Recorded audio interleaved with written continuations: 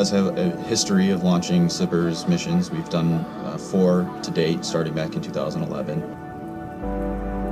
The work really starts about 2 or sometimes even more years before launch, where we get a set of requirements from the payload customer, and then from there it's an ongoing process to work with both the payload manufacturer as well as the government teams to kind of make sure all of the requirements are defined for all those interfaces between our rocket and the payload. What's unique about SBIRS 5 is that Lockheed Martin redesigned the satellite.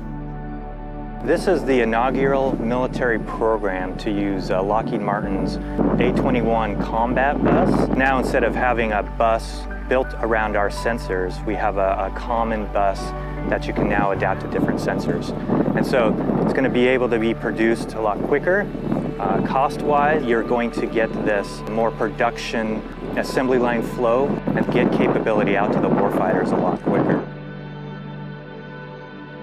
SBIRS GEO-5 is a perfect example to highlight the partnerships and teamwork that exists in national defense.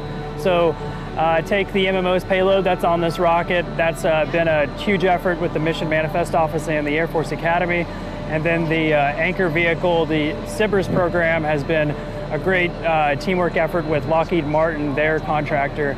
And of course you have the United Launch Alliance and the Launch Enterprise and Aerospace, ensuring that this whole process could be as successful as possible.